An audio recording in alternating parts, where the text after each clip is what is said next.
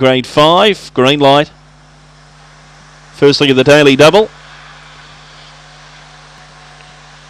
They're racing. Very slow out. Crackerjack Shack missed it by 4, and Crook Me Kindly found the lead ahead of Winnebago and Arizona. Cosmic Kilby around the outside to 4th. Got a slight check. Destiny Cheetah on the improve from Noosa Parade to Flyman and Crackerjack Shack.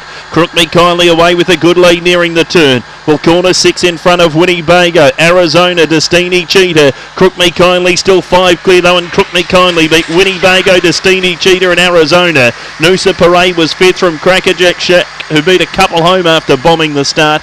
They were 2, Flyman and Cosmic Kilby. 25.87 the run.